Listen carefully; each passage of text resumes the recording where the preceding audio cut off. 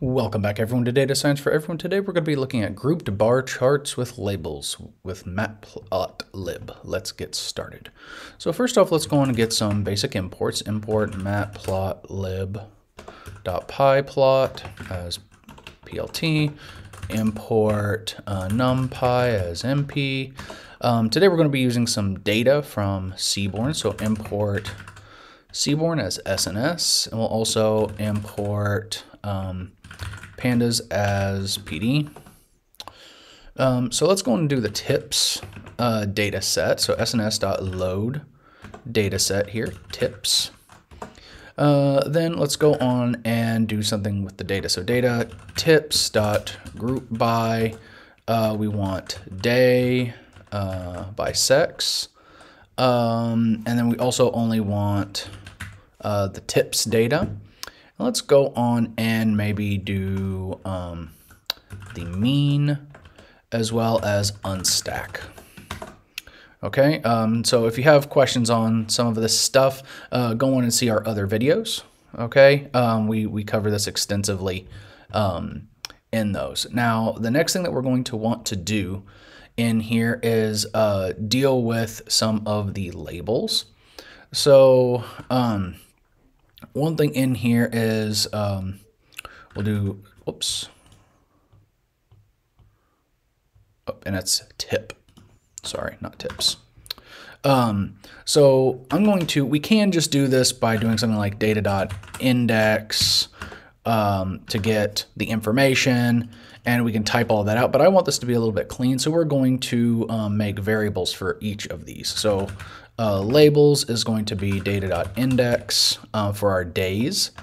Then we'll do something like male is equal to data of male, and then female is equal to data of female. And that'll be good.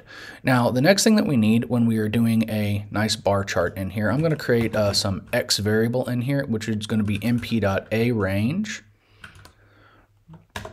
And we'll do this of the length of the labels. So this will give us our nice tick marks on the X-axis. And we'll give them a width here of 0.4 for the width of the bars.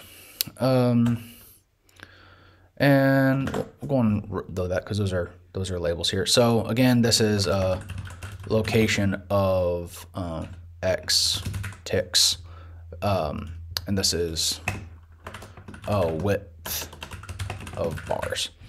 So next thing that we're going to do is do figure axis is equal to plt.subplots.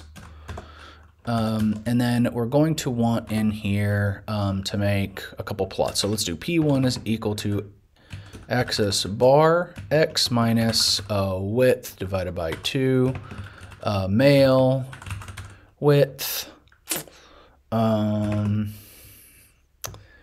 what else do we want in here? Label is equal to male.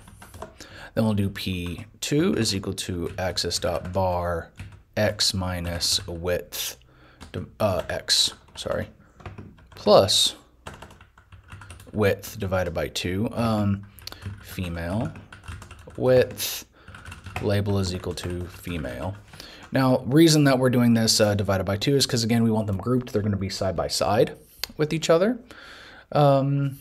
Now let's do something about the text. So let's add some labels. So axis.set y label here, and this will be mean.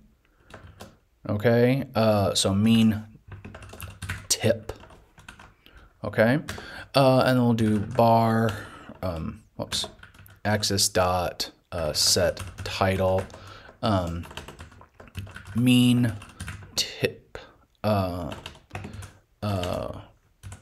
by gender, and then we'll do axis.set x ticks, and not just by gender, by day and gender. Okay, and then we want in here Oh, because, okay, just a reminder, this here would be days because we grouped by day. All right, gender, we want our X ticks is going to be X. Our axis.set X. Axis.set X tick labels, and here's going to be labels. Then we want axis.legend. Then we want to deal with our bar label here. Axis.bar label is going to be P1. Padding here, let's do maybe 3 pixels. We need to format this, and we want this to be something like, just to show 2 decimal places. Axis, bar, label, P2. Padding is going to be 3. Format is equal to the same thing. And then let's make sure that this is a... I don't really think we need to do a tight layout. So let's take a look here. Maybe we want to show that tight layout.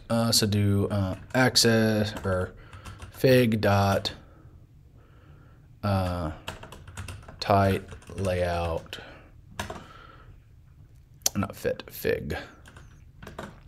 There we go. It's a little bit prettier, but it kind of doesn't show some of the stuff here. But if you notice here, now we have our nice look here of our grouped data. So as we can see here, just depending on the day, maybe men have higher mean, maybe they have less. But again, this is just a nice way to see our grouped bar charts using some actual data. If you guys like this, please comment, subscribe, and hit that like button, and I will see you guys next time. Bye-bye.